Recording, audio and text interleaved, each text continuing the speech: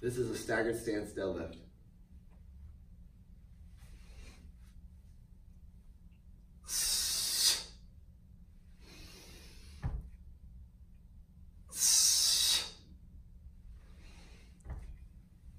In the staggered stance deadlift, we've got 2 kettlebells.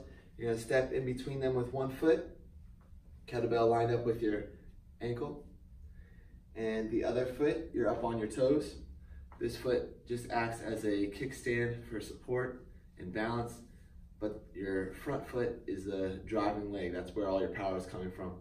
So I'm going to hinge back with this hip here, hinge back, back, back as far as I can, grab the kettlebells tight, brace, and drive this foot through the floor,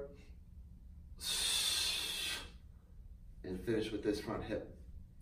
And then hinge back again, and repeat.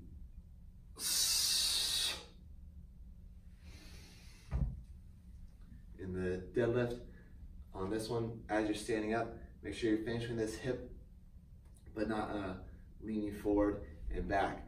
A lot of times, we might want to shift the weight back to that foot, and one way you can tell if you're doing that is if the kettlebells go back, then you're putting too much weight on your back foot. Looks like this.